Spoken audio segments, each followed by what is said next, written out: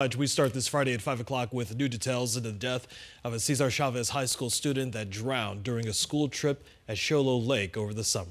Thanks so much for staying with us. For 12 News at 5, I'm Kariba Devine. I'm Jonathan McCall. Records obtained by 12 News show that Christopher Hampton was reported missing after students and coaches left the lake and not after a head count as previously as authorities had said. And this comes as 12 News journalist Adriana Loya reports that the family plans to sue for $50 million.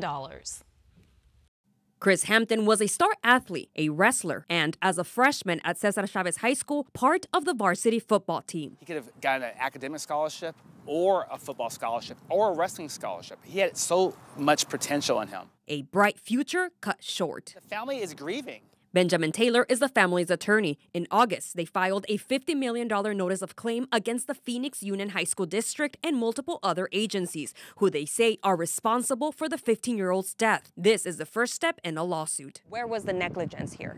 The fact that the coaches didn't do a head count, didn't even notice that Christopher was missing, it shows that they were negligent, shows that they didn't care for Christopher's life, and they should be found liable for this. Chris drowned at Sholo Lake in July, where he was at a football camp up north. Records obtained by 12 News paint a picture of what unfolded that night. According to interviews with detectives, the coaches wanted to do a kumbaya with the students and opted to take them swimming after practice, even after they were allegedly cautioned by a local coach of the possibility of swimmers getting tangled up in the lake's moss. The team arrived at the lake just before 6:30 p.m. While it was not required for students to get in the water, most did. Records say coaches watched students swim by the dock, the only area of the lake swimming is not allowed. Despite that, coaches allowed students to swim. Some students began swimming to a buoy that was about 25 feet from the dock. One of those was Chris, who, according to a student that swam with him, was struggling to swim and rest on the buoy. Documents say the teammate swam back while Chris stayed behind. That was the last time he was seen. The family received a call.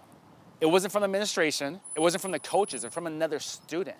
Coaches and students learning he was missing after they left the lake, and only after a student noticed he was nowhere to be found. The teammate's head coach told police he knew Chris did not know how to swim and was unsure why he went into the water. All of the coaches interviewed said they did not see Chris in the water. Chris's body was found at the bottom of the lake the next day. This could have been easily prevented. Chris's death was deemed an accidental drowning. The case is now closed and no charges were filed. The head coach and athletic director resigned in September. Adriana Loya, 12 News.